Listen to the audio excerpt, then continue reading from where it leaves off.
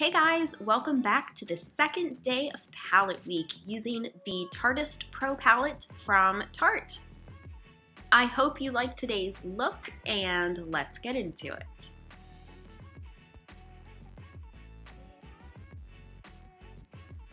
This look is going to be a gray, cool-toned, work-appropriate, everyday look. So I'm going to start with Chic as the transition shade. I like using a shadow with a little bit of warmth to it when I'm doing a more cool-toned look, and it's going just all over that crease and transition area so that everything else will blend more easily. I'm using my Morphe M441 for this because it's nice and fluffy. Next up is Indie. This has a little bit of gray and coolness to it, and I'm pretty much doing the same thing with this. I'm just not taking it up quite as high as I did with Chic, and I'm using the same brush.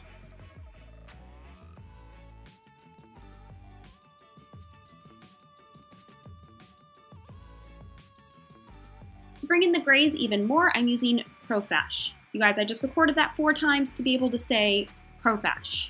I don't know why that word is hard for me today, but you know, like professional. For this, I'm switching to a slightly smaller brush, the M433. It's pretty much going in the same places, but I'm really focusing on the outer part of the eye. I'm gonna pack that on the outer half of the eyelid as well and blend it into the crease.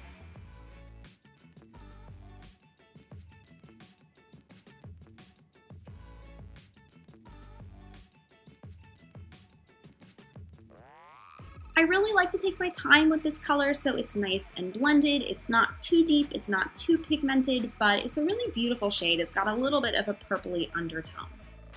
Oh, and while I'm blending here for the next 20 minutes, let me quickly say, hit subscribe. Go ahead and subscribe, guys, because I've got 4 other videos from the Tarteist Pro Palette coming at you this week. If you didn't see yesterday's video yet, I will link it down below, but I don't want you to miss the other ones.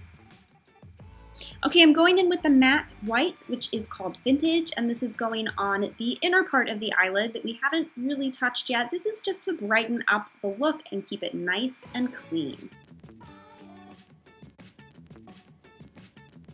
Back into Profesh for the lower lash line. Like I said, I really like this shade, so I want it to be nice and diffused, so I'm using my e.l.f. blending brush, and that is honestly pretty much it for this look, guys. I'm gonna do a small wing liner off camera and mascara, and then I will come back with the final look.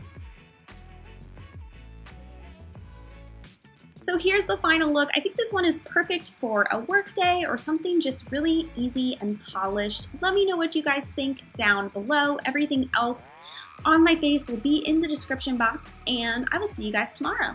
Bye.